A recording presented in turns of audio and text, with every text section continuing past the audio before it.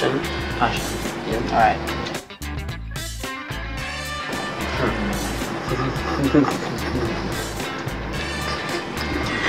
No comment. Next question.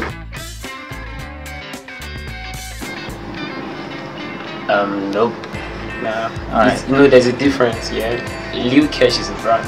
Okay. You can see me even if at 40 years, you can see me and be like, Lil Kesh, what's up? Yeah, fine. That's me and you relating. Like you calling me by my name.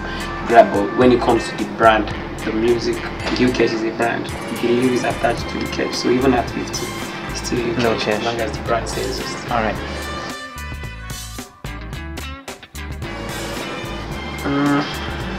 A lot, trust me. But most important thing, let me say, it's just love. Love Yeah, for everybody, love for the your fans, love, your work. love, love. All right. Family, yeah. Let me put it that way.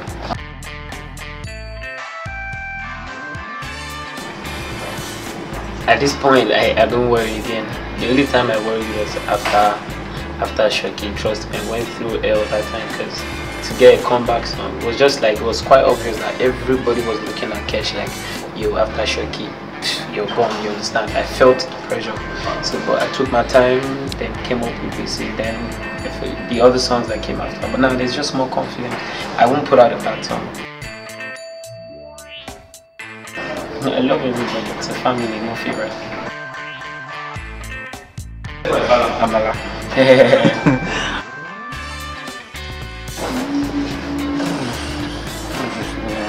Yeah, it's nice. Taking care of my mom. Nice.